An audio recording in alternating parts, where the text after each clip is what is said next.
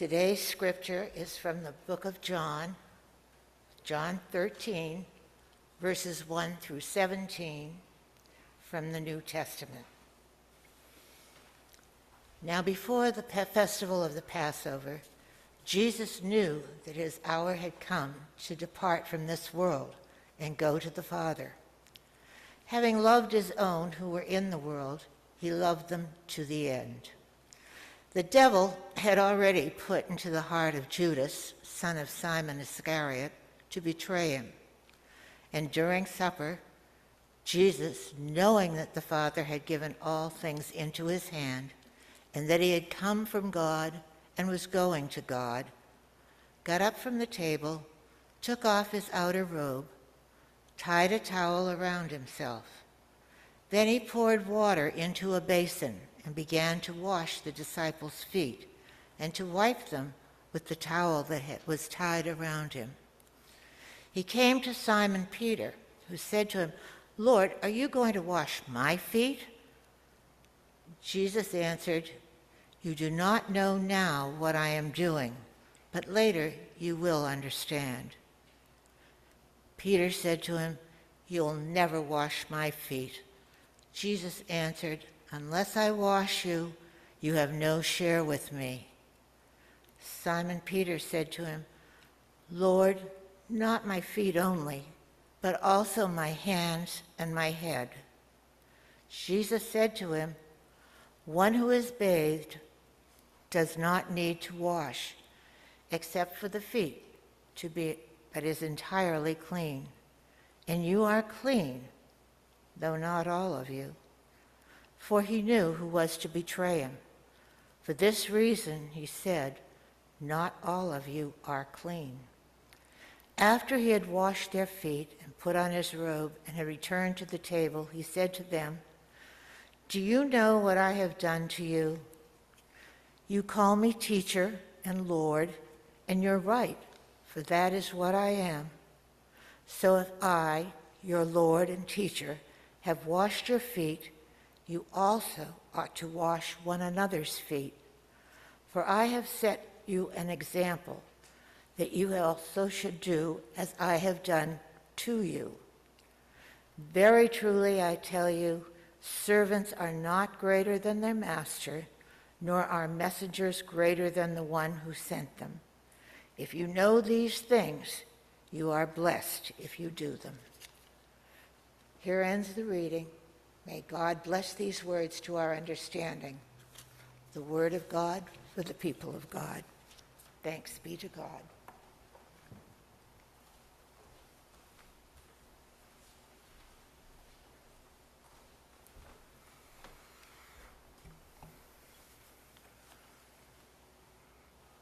Join me in a spirit of prayer, please, this morning.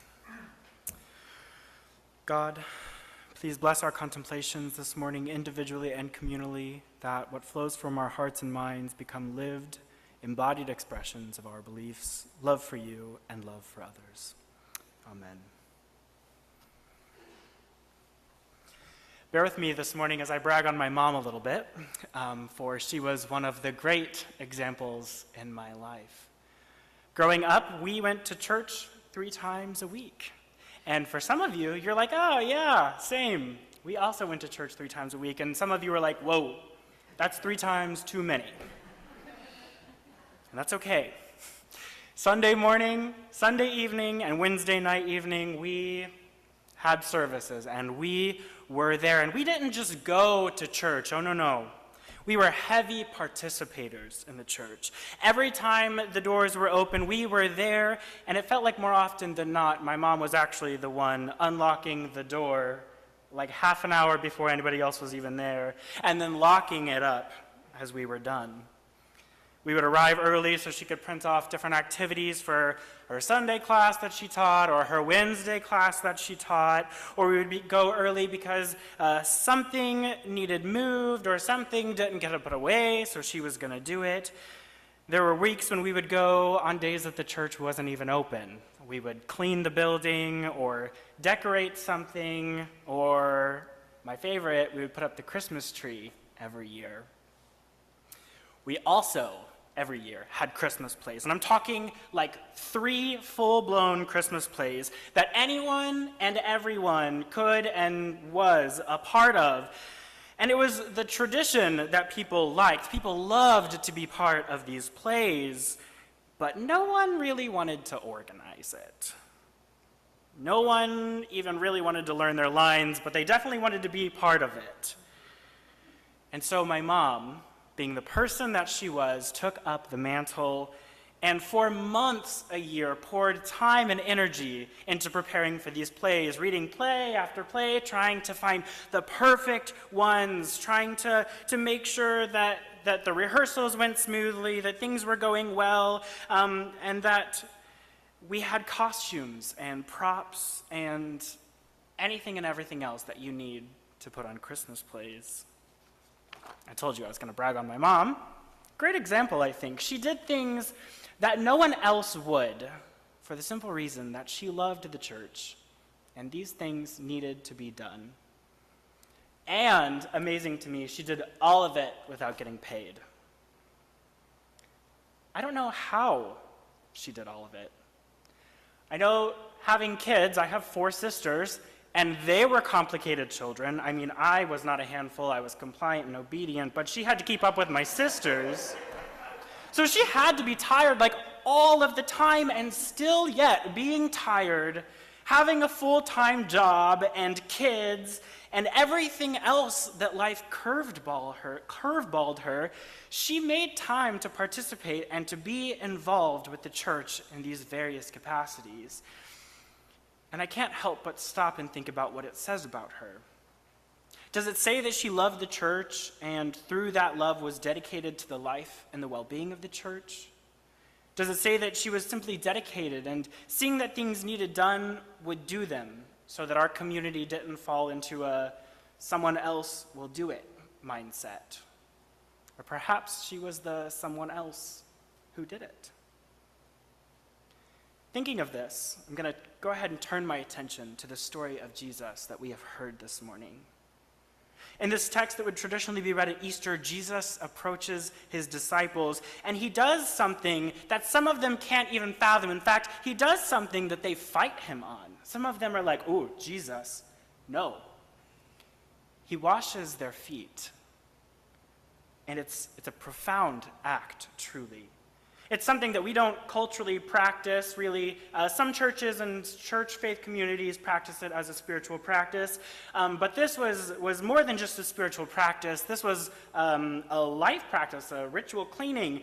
And while we don't practice it today, I think there's a reason. It's because some of us avoid feet like they're the plague, but still Jesus washes their feet. Something that culturally was the job of people in the household who would have been considered lesser. A slave would have done this, a woman would have done this, a child would have done this. But Jesus, the great teacher, the great rabbi, the Son of God and man, heir to heaven and earth, sits and washes the feet of his disciples. And just to really hammer this point home, I want to paint a picture for you. Foot washing would have been a messy job. I mean, they didn't have like waterproof steel-toed boots to walk around in. Back in the day, I don't even think they really had closed-toed shoes. They weren't driving around Fords and Mercedes and whatever kind of cars, Toyotas, and they weren't catching Ubers and Lyfts to get from point A to point B.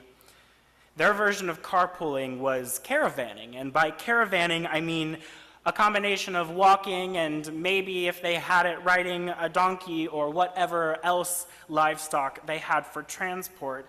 They didn't exactly have pavement. It was dusty and dirty, and not to be crude, but I think many of us have seen the way horses participate in parades. The custom of having one's feet washed as they entered their or another's home was an act of cleansing. It was probably pretty gross.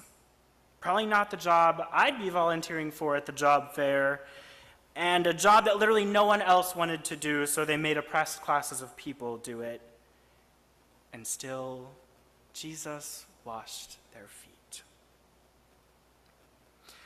I don't know if any of you have had the opportunity to practice foot washing as a communal practice, but I have. The church that I grew up in practiced it 4 times a year, and it's very interesting. It can be awkward, it can be weird. Feet aren't really something that are super celebrated in our society. In fact, despite our walking practices being radically different than those in Jesus' time, feet are still viewed by many as just real gross. Because we stand and we sweat on them all day, we have them locked up in our shoes. And so what does it take for us to lower our position and to become a servant to others as we see Jesus doing here? What I see in the story of Jesus washing the feet of his disciples, what I see in my experience of observing my mother work for the church my whole life, and what I see in my own experience of foot washing as a sacrament is humility. And I truly believe that that is what servanthood and service is all about. It's about embracing the reality of who I am, or at least who I believe myself to be, and if needed, calming my own ego and remembering that there are needs around me. Communities have needs. From the very practical and tangible things that we can look around and see that need done, all the way to functional administrative needs. Communities and churches cannot function if people don't pour into them to meet those needs. We love our tradition, and with tradition comes a love of these items that add beauty and decoration to the sanctuary. And what would happen if the team of people who changes out these altar cloths decided that they no longer had the time to do so? What would happen if our wonderful Secretary Janet decided that the bulletin just wasn't her responsibility anymore? It would be interesting for sure. Communities are made up also of individuals who each have needs. You have needs, I have needs, and all needs range and differ from person to person. There are some people who need support in their grief or a shoulder to cry on in difficult times. There are some people who might need access to food, shelter, or other life essentials. There are parents and spouses here among us who might need help or support in caring for their children or their families. And all of this is to say that being part of a community puts us in a very unique and potentially humbling space of being able to serve. If you're ever looking for some light reading, I would point you to Simone de Beauvoir, who is an existential philosopher, and please hear my irony when I say light reading, because philosophy is it's a struggle for me to read. I just don't get it. It doesn't click with my brain always. But she did make one point that I find really interesting, and she says essentially that one of the most difficult, maybe even impossible things that we can do is to put down our care and concern for ourselves as a primary motivator in life, and that we pick up a new motivation of meeting the needs of others. She says it's difficult. It's too hard. Most people can't do it. Service is important because there are things that you can provide to this community that no one else can. We are the body of Christ. Some are hands, some are feet, some are heads, some are hearts. There is something that you uniquely can provide here. Service is important because our goal and mission here is to reach out in love and to make disciples of Jesus. And I believe that that cannot be done until individuals have all of their needs met, or at least most of them. Service is important because Jesus lived in service, and he did what he did because he knew that his teachings would have an impact, and maybe he did not believe that he would see that impact in his lifetime or that he would see the outcome, but look where we are now. What liberation might we be lacking without the words and movements of Jesus? In preparing for today, I've decided that sermons on service are difficult because they are intrinsically sermons on humility and sermons on sacrifice, both which are difficult topics to pull into the self and to try to live into. The self-examination that goes into them can be stringent and difficult to get into.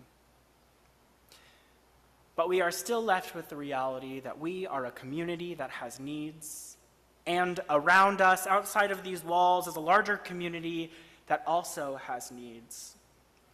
And I'm afraid that if we don't position ourselves to serve and at times even be served, our needs and their needs might not be met. So here's what I'm not saying. I'm not saying to go find the head of every committee or the head of every group or the head of all the ministries here and to go sign up for as many as you possibly can. That's not what I'm asking you to do. I will ask, however, that you enter into a moment of discernment.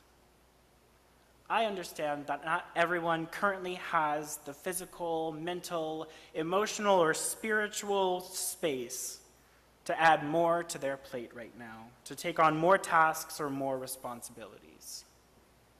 But some of us do. So perhaps ask yourself if that is you. And if it is, ask yourself how you might want to partner with this community to meet those needs around us. It might require humility, even a lowering of perceived status. It might require sacrifice. But something that I have learned in my own practice of foot washing is that despite the discomfort, there is a beauty, and that in embracing discomfort and being humble through it, you might just come out on the other side with a blessing or a new way to see the world. May it be so, and amen.